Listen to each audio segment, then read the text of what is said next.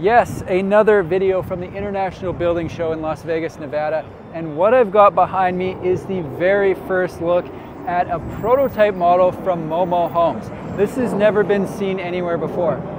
Nice, we got airplanes, we got buses. What are you gonna do?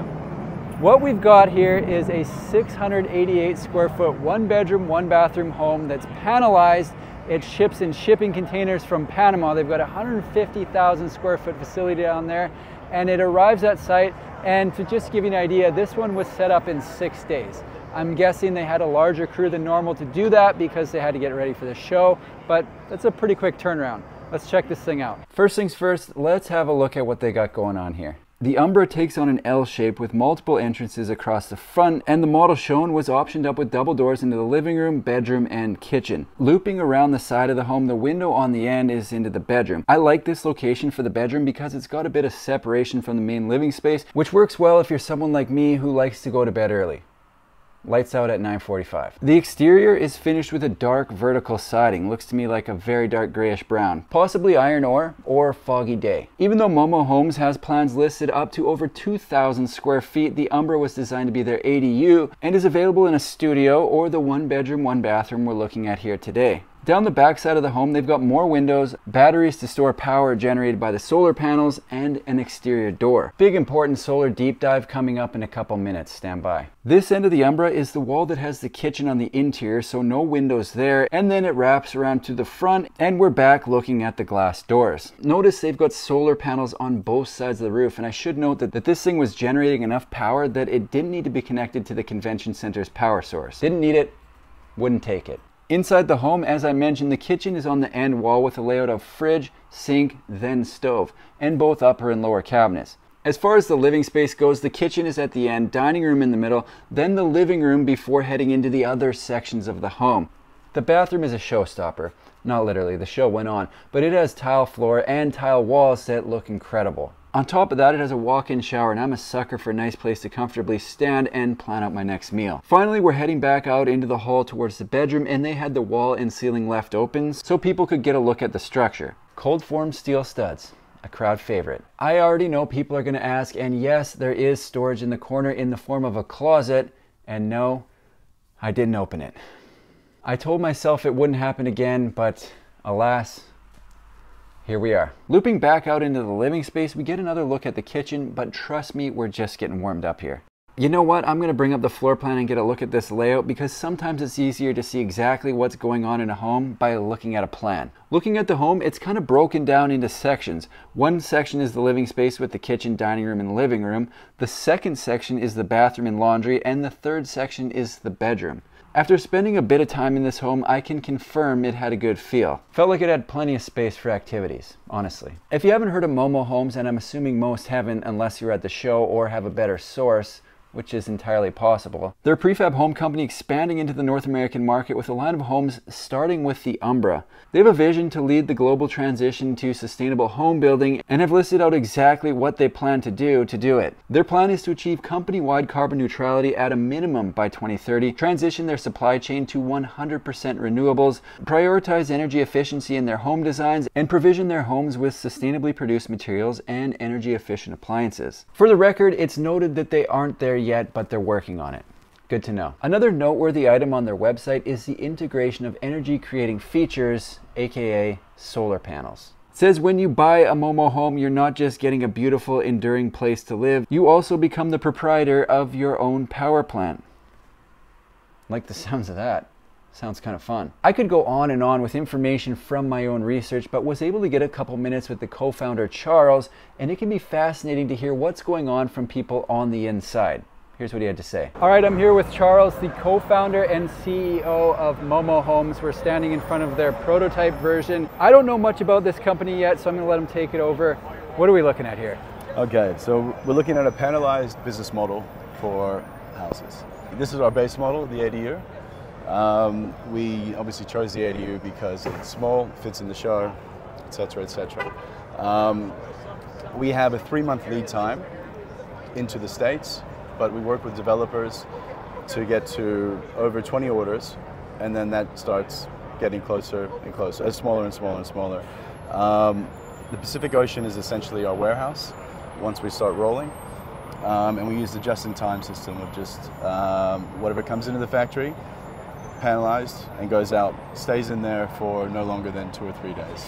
On top of that, the footings that we're using are environmentally friendly, put together within a day, weather-friendly, eco-friendly, and often used to secure trailer parks, boats, warehouses, barns down during a hurricane, typhoon, or any other natural disasters as well. So I noticed we're standing beside a frame CAD flag, I guess. Yes. I'm assuming that means you're building with light gauge steel? Yes, so we use cold light gauge steel, cold formed steel.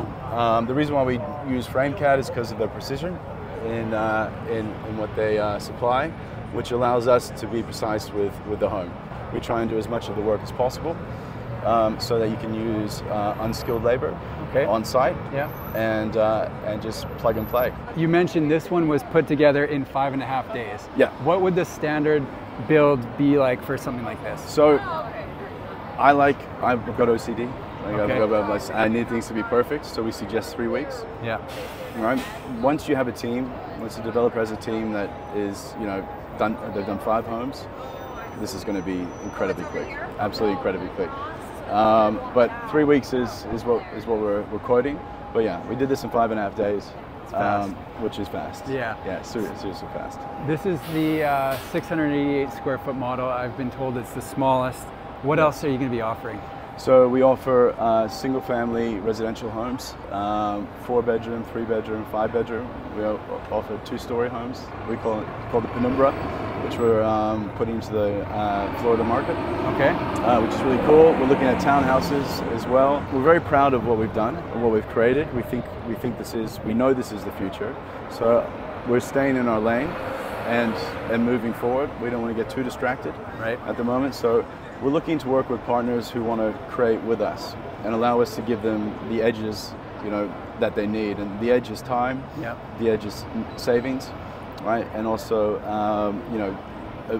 reducing their impact. So I'm going to go inside. I haven't been in anything but the kitchen yet. Is there anything I should be looking for that you're especially proud of? I'm most proud of the layout, even though it's small, right? It has a warmth to it that I enjoy. And that's thanks to Erica, our architect. Her and I aligned immediately when we first got together. I like natural light, I want space, right? And hallway space, but without sacrificing, core elements. Okay. Like bedroom size and bathroom size. So we have a large bathroom in here, large bedroom or office area. Living room is smaller, but I think it's the most important thing for this room is having a dedicated bedroom, a dedicated bathroom, right? It's like a hotel room. When you walk into a hotel room, you want a great bathroom, you want a great bedroom, great area. The rest of it is what it is. This is the back of the Momo prototype, and the reason I'm here is, 1, because it's quieter. There are a million people out front, I can barely think. And 2, because I want to talk about the solar panels.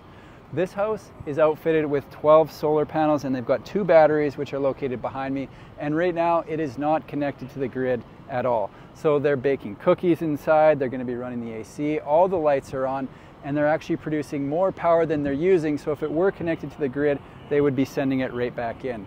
Send it to my house. I'm overusing. What's interesting about this home is it comes ready for the solar panels and the batteries. The solar panels and batteries don't actually come standard with the home, but it does come ready to accept them. So all that would be required to get the same setup as they're running right here is to go out and buy the panels, buy the batteries, and have them installed. Seems like a pretty good system. One of the biggest questions people have whenever talking about solar is, how much cheddar am I going to have to separate with to get this set up on my Momo? I was thinking the exact same thing. I'm here with the resident solar expert at Momo, and she gave me the breakdown inside. I thought maybe I could give the overview, but why? She's the expert. Take it away. I'm sure you did a great job. It was not good. Okay, so we're looking at half of the solar array on this side. We have 12 total solar panels on this home. It's 4.92 kilowatts of solar, which is more than enough energy for this ADU floor plan to run as a net zero or even a net positive home over the course of the year. This particular ADU, we're running completely off the grid, which is super exciting. Yeah. Most people probably will connect this back to some sort of power source, but they don't have to. Okay. So we do have 2 batteries as well from Enphase. They're a partner that we've got a long-standing relationship with and really like working with.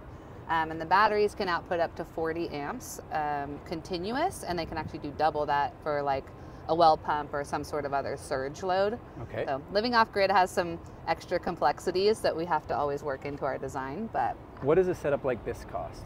yeah, so retail, I would say battery and solar in this sort of exact setup is going to be probably in the ballpark of 30 to 35,000. Okay. If you're just going to a solar contractor and saying, hey, I want to install solar. Yeah. One of the beauties of Momo Homes is that we have amazing relationships with these high-end manufacturers where we're buying direct at a container level quantity. Okay. So we're able to pass on some really amazing economies of scale to our builder and developer partners. Yeah. So the same setup from Momo is going to be somewhere in the ballpark of 20 to 23,000. Momo is a brand new prefab home company with a line of homes that ship in a container. They're targeting developers who want to improve speed, efficiency, and cost, who also want 20 homes or more. The homes ship out in panels, in shipping containers, and are put together at the job site, a trend I'm seeing more and more lately. I'm excited to watch things unfold as they enter the North American market, so I'll be keeping an eye on what they're up to. Thanks for watching. Bye.